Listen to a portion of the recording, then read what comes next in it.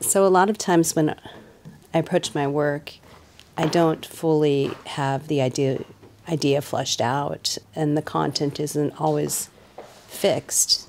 It can take on a lot of different meaning, whether it be from the viewer's perspective or my perspective. Things evolve and change, and often the work that I do is the dialogue happens as I'm making the work, and as time goes, it is ever changing.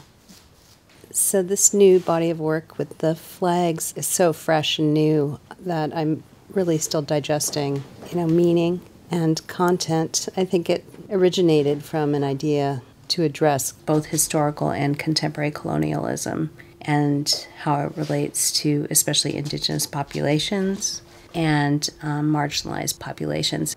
And when I went to do the residency in Sweden with the Salasta, it wasn't my intention to use a flag in the beginning, but since COVID happened, I began to think more about the relationship, especially with countries in the north, towards their indigenous populations.